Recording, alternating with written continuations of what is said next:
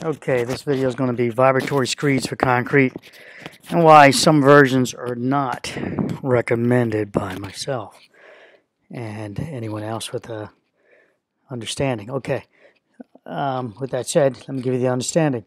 Here's the machine that's going to vibrate the screeds, two screeds. Where is the most vibration going to be? Right at the machine, working its way out.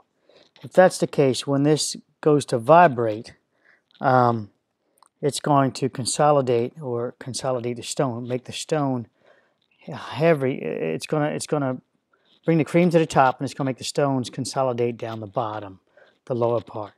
So you'll get a more of a cream finish here from, say, wherever this influence is, but especially while it's sitting there running, the stone, it's still vibrating the most part for right there.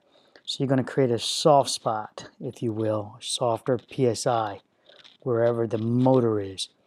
Now you got the truss screeds that go, that has the motor on the outside, and it's so far away that they try to keep the vibration on the screeds themselves by using a system that shares the vibration all the way down,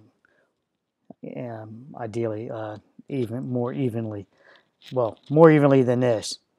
Again, this vibration is mostly in the center, and therein lies the problem. Okay, that's it on vibratory screeds and why my opinion of them. If you can keep this moving fast enough, you won't consolidate as much down there. You won't do much vibration out here either, though. So you're always going to have this error influenced weakness right down the center or wherever the motor is located, unless you can somehow engineer it where the vibration is equal all the way down. Take care.